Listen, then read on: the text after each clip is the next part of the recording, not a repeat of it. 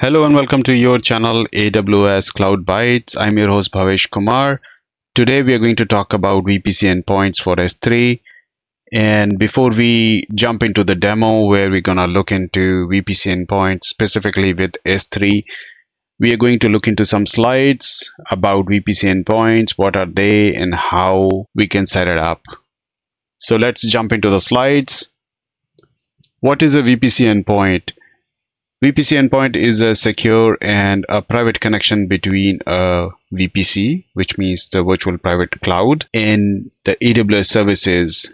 Services can be S3, DynamoDB, and a lot of services that are supported by VPC endpoints. These are two primarily that are supported using the gateway endpoints, and we'll talk about those. The connectivity between your VPC cloud, which is sitting within the AWS infrastructure, and AWS services without going through a VPC endpoint goes through a public internet, which is, even though it is going on an HTTPS connection, it is still not secure.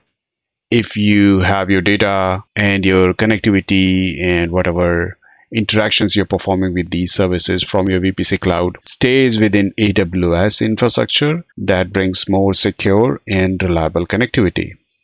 Why would you use VPC endpoint? There are 3 points over here: security, performance, and cost. If you're traversing on public internet, your data is less secure than it goes within the AWS backbone network. Performance, VPC endpoint will give you much better performance because it reduces the latency within the AWS internal or backbone network. If you go through a public network, in that case, the performance may not be stable and you may have big drops or spikes in your performance. So going through the AWS internal network will bring a lot of performance gains, which will not be available when you go through a public network. The third benefit over here is about cost.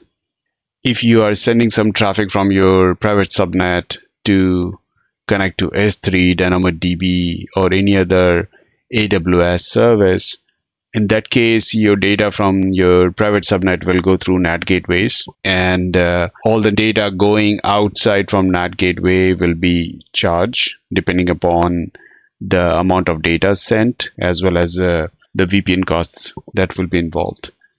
That cost can be avoided if you go through a private connection. Now let's talk about type of endpoints that we have. There are two types of endpoints that will be available. One is interface endpoint and the other one is the gateway endpoint. Now interface endpoints are primarily where you connect with an AWS service using an ENI with a private IP, which means whenever you create a VPC endpoint of type interface endpoint, there is an ENI that is allocated within the subnet. The connectivity to AWS service is done using a private IP within your VPC. Each endpoint that you create, it creates a network interface, which is basically an ENI that is created with a private IP address. A gateway endpoint, on the other hand, is specifically for two services, Amazon S3 and DynamoDB. It uses route tables to direct the traffic from the VPC to the services. You can see there are two ways to connect to the S3 service. The initial endpoint that was available to connect privately to S3 was using the gateway endpoints, but I have seen interface endpoints also available for S3 service now. I'm not sure about the DynamoDB, but it may be coming up very soon. Let's look into the details of how VPC endpoints work. So the interface endpoints, they connect to AWS service using private IP that is assigned in your VPC. And you can have security added on top of these using your security groups. Interface endpoints are highly available within an AZ. Once you have the connectivity, there is high availability within that particular AZ. Gateway endpoints, on the other hand, they use route tables. They are available only for two services, S3 and DynamoDB. There is no additional endpoint fees and they operate at a VPC level. They're not tied to a subnet, while the interface endpoints are primarily tied to a subnet. So if you have to have interface endpoints from two different subnets, you will have to have two different interface endpoints. Some key points to remember here are one ENI per subnet. An ENI is attached to a single subnet. So if you have one AZ deployment, then you can just use it. But if you have multi-AZ deployment, you cannot share an ENI across multiple AZs or multiple subnets. For multi-AZ deployments, you'll have to have multiple interface endpoints deployed in each subnet.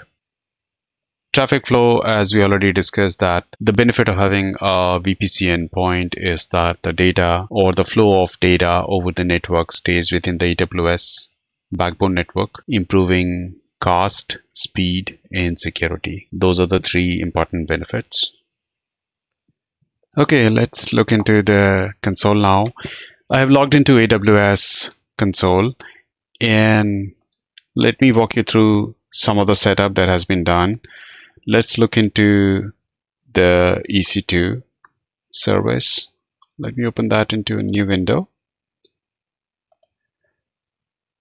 So we are having running instances 2 over here, and let's look at them.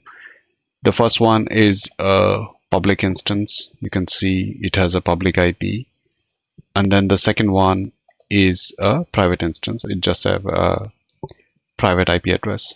There's no public IP. Also, if you want to take a look at the VPC, let's look at the VPC. So you have one VPC here, and you have a main route table. Let me open this route table. You can see that there is 10.16, 10.0.0./16 CIDR, and the subnet. There is a single subnet over here. Let's see if I have a NAT gateway. There is no NAT gateway, and there is one single internet gateway that is attached to this VPC. You can see this VPC has two subnet and two route tables. This subnet in 1A has a network gateway, so internet gateway over here, and this one, subnet V, doesn't have any internet gateway. So this route table, you can look at this route table, and this is again the local route. Now going back to EC2, I think it is, you can just open it over here. This EC2 is associated with this particular subnet, and if you look at the subnet, this is the subnet where you have internet gateway, because this EC2 is the public. It has a public IP, and this will actually, the public IP one will act as a bastion host or jump box for us. So we will SSH onto this and then go to the private subnet. The private subnet is in a different subnet altogether. Sorry, the private EC2 is into the private subnet. Now your subnet, this is the private subnet. And the reason is that if you look at the routes, it is only local.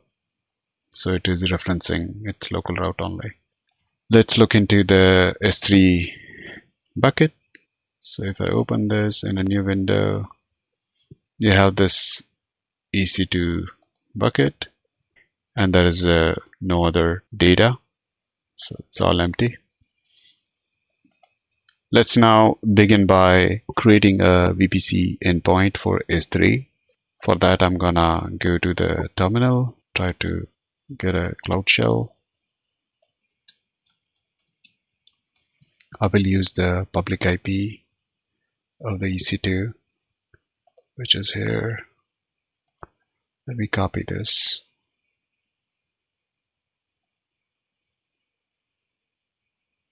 This is private, this is public IP address, and I open Cloud Shell in this. Now, this window, I'm doing an SSH.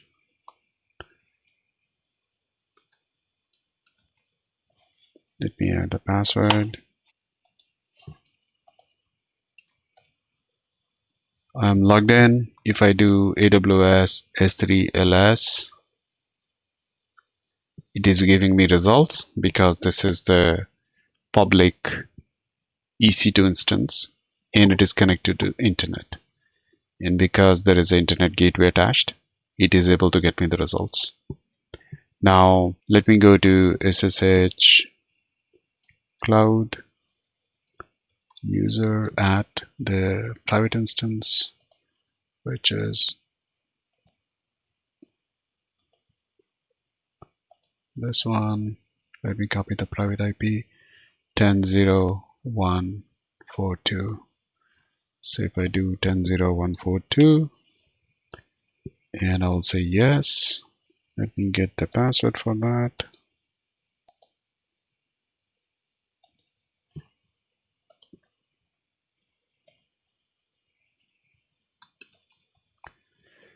I'm on the private instance, private EC2 instance 10.0.1.42. You can see that.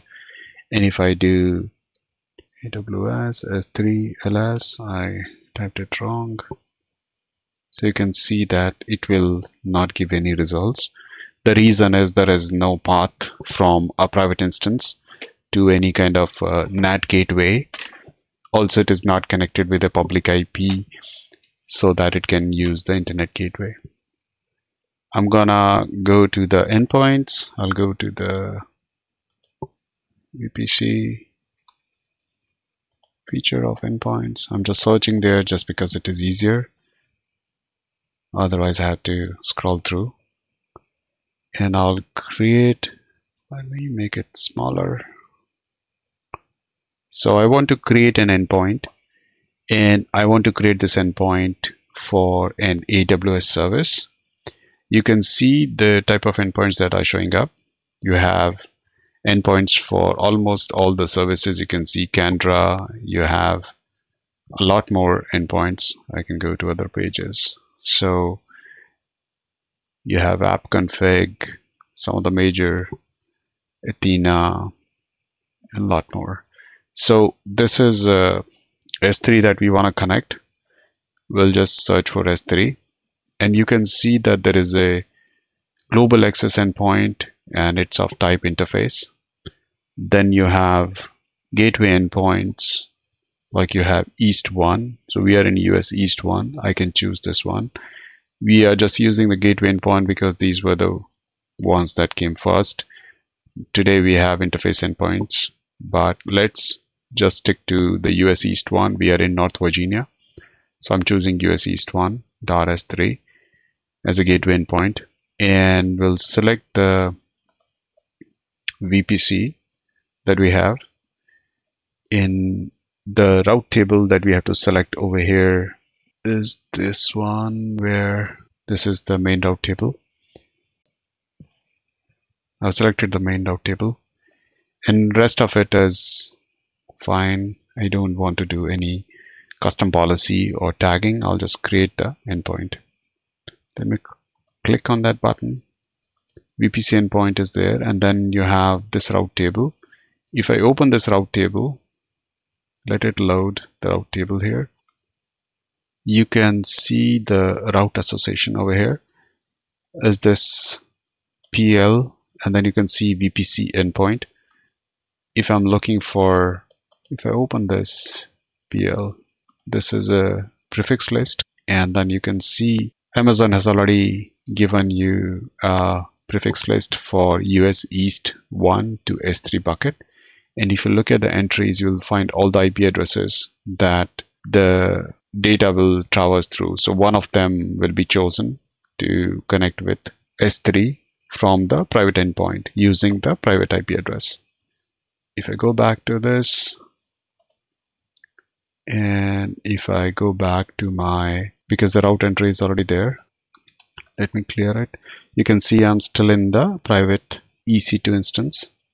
And if I say AWS S3 LS, you can see now I can have a listing of S3 buckets.